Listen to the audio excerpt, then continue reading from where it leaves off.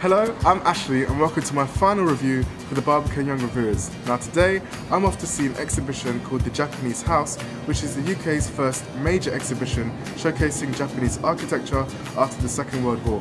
Now, I know pretty next to nothing about architecture, so I'm pretty excited to see just what I'm going to learn. So let's go!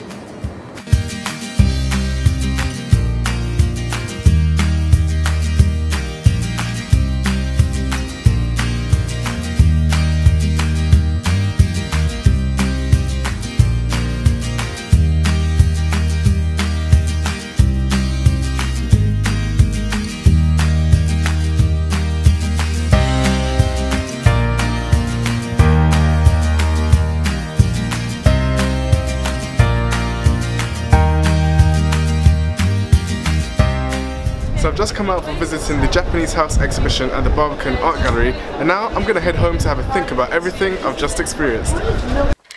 So I'm home and I've had some time to think, and now I'm going to get into everything I thought about the Japanese house. So as you entered the Barbican Art Gallery, you could really see that it was a celebration of Japanese architecture.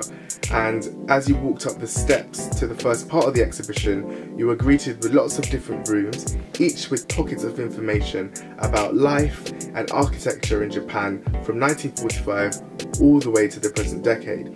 So each room featured either film installations, some photographs of different Japanese houses, and some small replicas, which was quite cool to see actually. So as I said before, if a room had a film installation, it actually was all blacked out. You could sit down in some places, so it was really quite intimate and relaxing. But then you would go to another room and you would be in one room, for example, that was bright yellow, and in the middle was a mannequin, which at first I thought was a person. So I had to do a quick double take because the mannequin had a jacket filled with Japanese newspaper articles, and that was really interesting because it meant that things were kept visually engaging for you. Even though you were kind of taking in lots of information, it didn't feel like you were overloaded, which was quite nice. So as you were actually walking around the exhibition, you were kind of teased because right slap bang in the middle was a life-size replica of an all-white Japanese house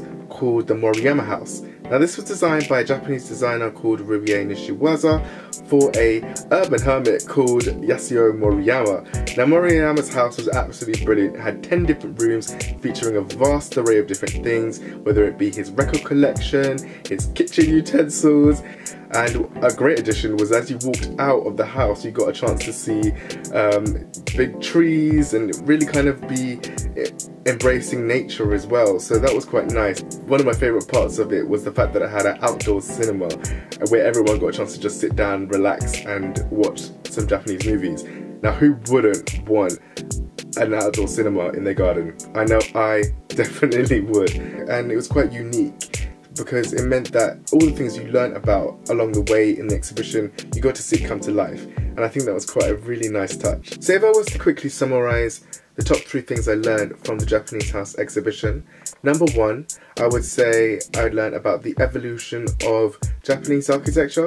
So after the Second World War, 4.2 million homes across Japan were lost. So it meant that Japan had to lay down new foundations and new traditions, which meant that there was a real conversation going on between tradition and modernity and what would happen to Japanese homes in this new era. Second thing I learned about, which was that houses can speak.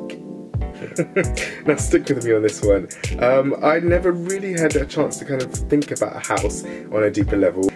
It got me thinking about how throughout times of change, homes can actually speak to what is going on at the time. And thirdly, I learned that it was good to try something new. Now, I know that if I wasn't a Barbican Young Reviewer, I may not have had the opportunity to kind of go on and see this exhibition, and that would have been a great shame. It will always be an advantage for you to open your mind up and learn about different things about art. So I just want to say thanks to the Barbican, and thank you guys for watching my last review, and be sure to catch our last Barbican Young Reviewer next week Monday.